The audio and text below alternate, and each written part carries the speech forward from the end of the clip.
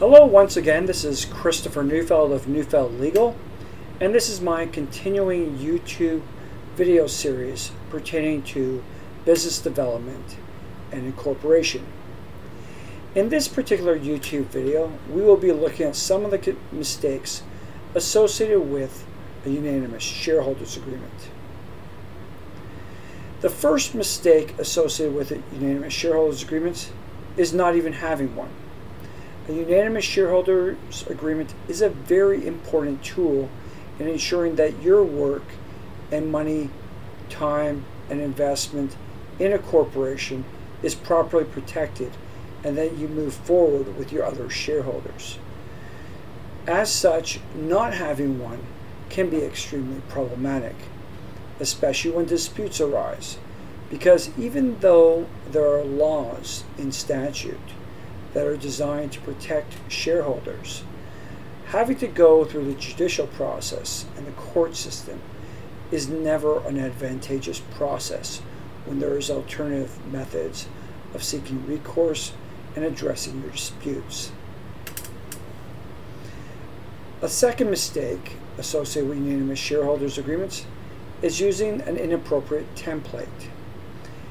Yes, the process is costly, but simply deferring to a template that isn't specific to your individual business needs, your individual shareholder needs, the particular dynamics of the individuals involved in the business, and how they interrelate with one another, is of itself extremely problematic and can be a major source of challenges for yourself moving forward with your particular business.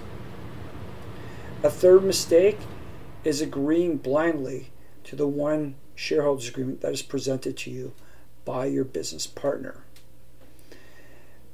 Simply taking what they provide you with when you are going to be committing such an amount of time and or money to this particular enterprise is not an appropriate course of action. You really need to be looking at what you're signing off on and making sure that it is fair and equitable and properly protects your interests, not only those of the other shareholders. A fourth mistake is not reading and properly considering the implications contained in the unanimous shareholders agreement as presented to yourself. You really need to understand what's in there and actually, if you feel appropriate, make changes to it. That is why you really need to have knowledgeable legal counsel working with you. In all these things, knowledgeable legal counsel who is experienced in unanimous shareholders agreements will do you a world of good and hopefully keep you from making the mistakes that cause all too many lawsuits from arising and business disputes spiraling out of control and ultimately decimating the business that people have worked so hard for and put so much money into. A fifth mistake is using a shareholders agreement that is based on a two-shareholder structure when there are in fact 3 or more shareholders. All too many template shareholders agreements are structured on the basis that there are but 2 shareholders. However, when there are more than 2 shareholders, you have different arrangements that need to be considered. There might not well be a 50-50 arrangement. Instead, you might have 3 shareholders or 4 shareholders, each with an equal share allocation. How do you deal with those kind of situations? Similarly, how do you deal with situations where there is one majority shareholder and multiple minority shareholders? The shareholders agreement must be tailored and crafted to suit the dynamics based in part on the number of shareholders and their relevant shareholdings. A sixth mistake found in the unanimous shareholders agreement is having buyout arrangements that do not work. The reasons that they might not work is that they might call for a purchase price that one is incapable of paying, either as a shareholder or by the company, where there simply is not the liquidity necessary to make the payment. This can be due in part to the fact that there is an unrealistic share valuation mechanism, or simply by the fact that the business is still early in its operational life. It has considerable value, but it is at the point where it's illiquid, and unless it is sold, it cannot realize the capital demands required on it to pay out a shareholder that is leaving or a shareholder that has passed away or is disabled so they're required to depart. And it might not necessarily be the easiest at any particular time to get bank financing to facilitate the buyout or payout of that particular shareholder or that shareholder's estate. A seventh mistake found in unanimous shareholders agreements is not being able to break a deadlock. When you have situations where the business is at a crossroads, you want to be able to find a way to go forward.